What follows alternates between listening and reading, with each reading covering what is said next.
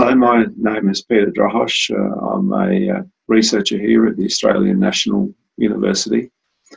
For many years I've worked on intellectual property rights, and today I'd like to say a few words about copyright and open access and how these things serve what is really the main game, the production of knowledge and importantly the diffusion of knowledge.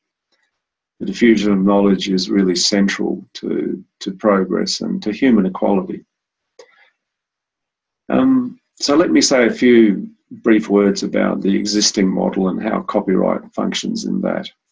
Now, I should say at the outset that in my view, copyright is a form of private taxation. It's a way in which publishers basically turn knowledge which takes the form of a public good into a private good. So at the moment, if we think about it, taxpayers fund public universities, and the mission of those public universities is to research, to innovate in knowledge, to produce new knowledge, and then, of course, importantly, to diffuse that knowledge. Now, taxpayer dollars are paying for this process of knowledge creation. Copyright publishers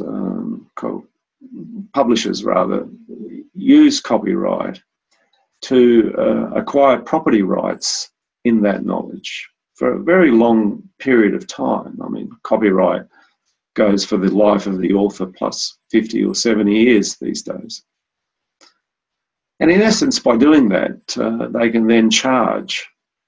So one can see immediately that the public is really paying twice here.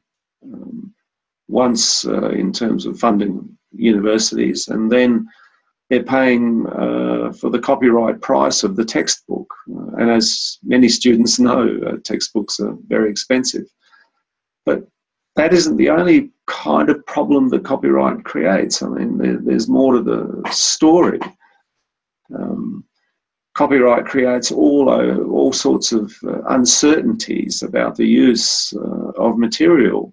It's a complicated exercise trying to work out whether some material is the subject of copyright or not.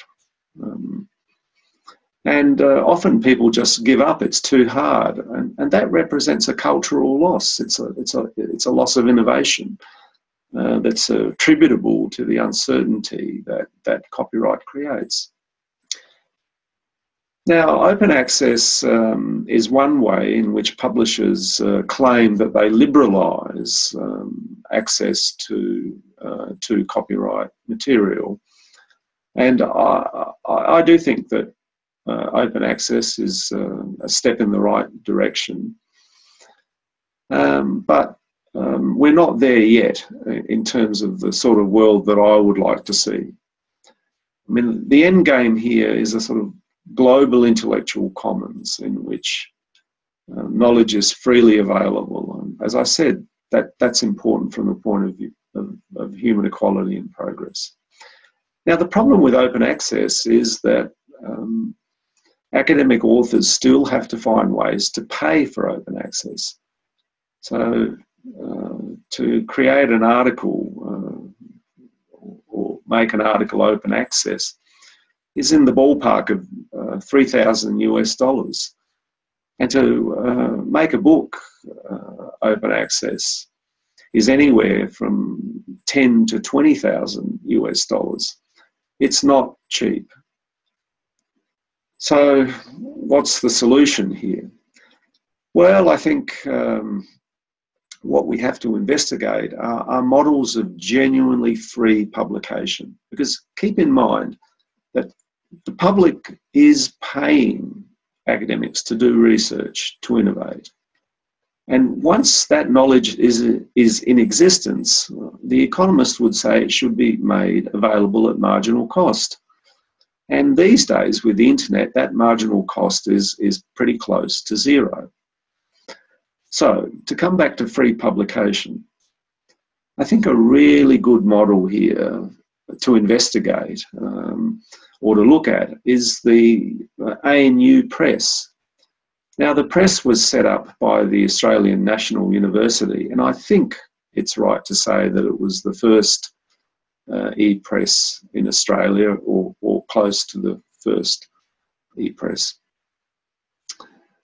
And the beauty of that model is that academics work to produce their books there and so on, and they send the manuscript to the press, where it goes, at least in my experience, through a rigorous review process.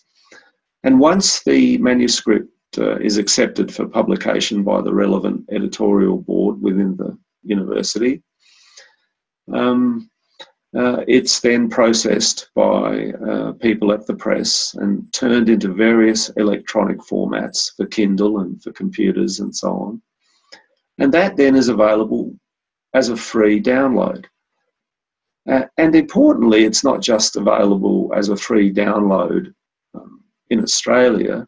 It's available to anyone, anywhere in the world with an internet connection. So the ANU is contributing not just to the building of an Australian intellectual commons, but a global intellectual commons. And as I keep on saying, the diffusion of knowledge is fundamental to equality, and it's fundamental to progress. And in my world, in my happy world, it would be great if every Australian university had an equivalent of an ANU press. And indeed, if all universities around the world could find ways to create models of the free diffusion of knowledge, you know, that would be a great leap forward.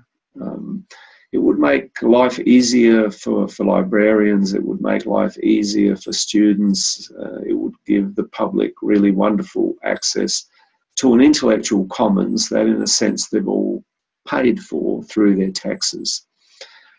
And so I think that's really the key here, is that we need to think about creating a positive intellectual commons that diffuses knowledge for free. That's the main game. Now, obviously, publishers would have a different view from me, but that's what I think about the matter. So, thank you.